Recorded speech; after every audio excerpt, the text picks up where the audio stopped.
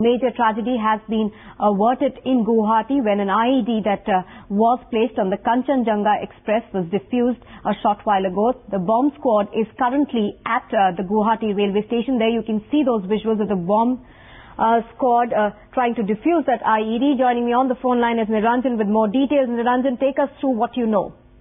Well, at the moment, what we're given to understand is that a major tragedy has been averted at the Guwahati railway station, Nupur. These are live pictures, in fact, coming in from the Guwahati railway station. Bomb squad is currently there at the station. We believe that an IED device, explosive device, was found inside a compartment of the Kanchenjunga Express. And what we're given to understand is that it was spotted, and the bomb squad was called in, and they've diffused the device, is what we're given to understand at the moment. These are pictures coming in, and a major tragedy is certainly averted, but they're also looking at the entire station, or the scoring station, to see if there could be more threats. But these are pictures that are coming in from the Guwahati railway station. A major tragedy, Nupur, has been averted. This IED device that you see on your screen has been diffused. It has been recovered and diffused by the bomb squad.